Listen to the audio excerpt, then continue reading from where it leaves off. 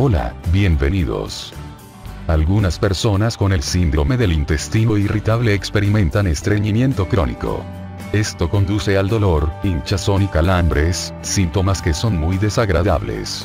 El tratamiento del estreñimiento crónico a menudo se basa en los laxantes, ya sean de venta libre o remedios recetados.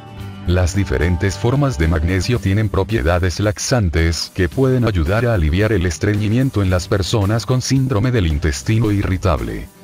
Síndrome del intestino irritable. El síndrome de intestino irritable afecta el tracto intestinal. Las personas experimentan contracciones rápidas o lentas del intestino grueso, que causan dolor abdominal, calambres musculares y los cambios en las deposiciones. Las personas con síndrome de intestino irritable pueden presentar diarrea, estreñimiento o ambos. Normalmente, tu experiencia de uno o el otro es crónica y en curso. Las personas con estreñimiento pueden experimentar heces duras, se sienten hinchadas y sienten tensión durante los movimientos intestinales. Los tratamientos típicos incluyen laxantes, sin embargo, las personas con síndrome de intestino irritable deben ser prudentes en el uso de estos remedios si no han consultado primero con el médico. Magnesio. El magnesio es un mineral que el cuerpo utiliza para mantener el funcionamiento de los órganos, especialmente los riñones, el corazón y los músculos. También ayuda a producir energía, activar las enzimas y regular los niveles de zinc, potasio, calcio, cobre y vitamina D en el cuerpo. El magnesio se puede obtener de alimentos como verduras, frutos secos y productos integrales.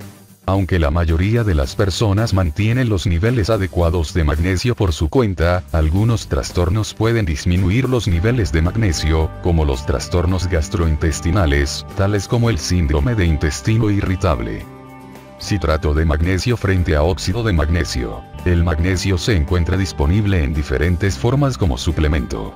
El citrato de magnesio ayuda a aumentar la cantidad de agua en los intestinos, lo cual puede ayudar con los movimientos intestinales.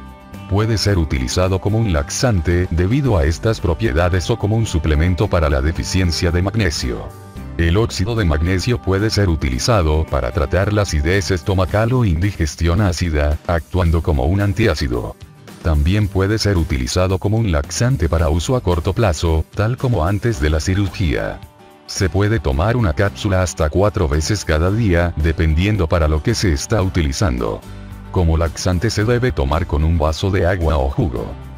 Lo mejor para el síndrome del intestino irritable. Aunque tanto el citrato de magnesio como el óxido son útiles como laxantes, el citrato de magnesio puede tener una ventaja. De acuerdo con especialistas, el citrato de magnesio se absorbe mejor en el cuerpo que otras formas de magnesio, lo que sugiere que es posible que funcione más eficazmente. Sin embargo, la precaución en la utilización del magnesio se observa para ambas formas. Su uso como laxante no se recomienda para individuos con náuseas, vómitos o dolor abdominal.